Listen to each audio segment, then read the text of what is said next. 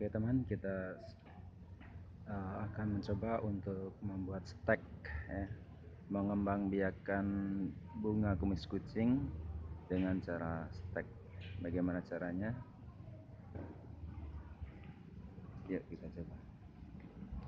Caranya sangat mudah. Pertama kita potong ya ujung daunnya.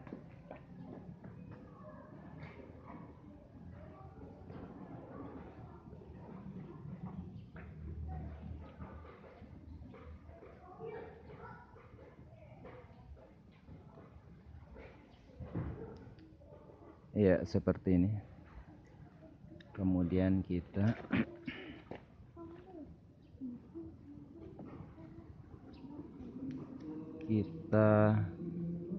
tanam dalam media tanah seperti ini ya.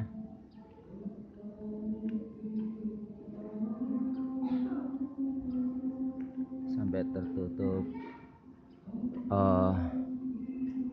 kira-kira 1 cm ya, tertutup dari salah satu cabangnya ya, cabang daunnya seperti ini. Kemudian kita jaga media tanahnya tetap dalam kondisi basah dan lumayan padat ya, agak padat, jangan terlalu gembur. Nah, setelah kira-kira 1 bulan, maka hasilnya akan seperti ini.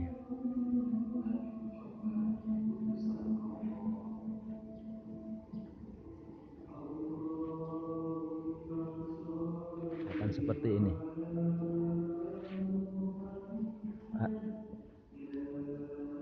Hasilnya seperti ini, teman-teman.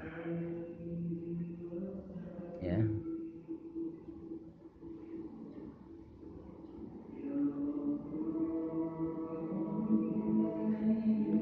Ini udah kita stek berumur 1 bulan seperti ini. Agar mudah dipindahkan, mungkin ada baiknya kita menggunakan media seperti pot kecil gitu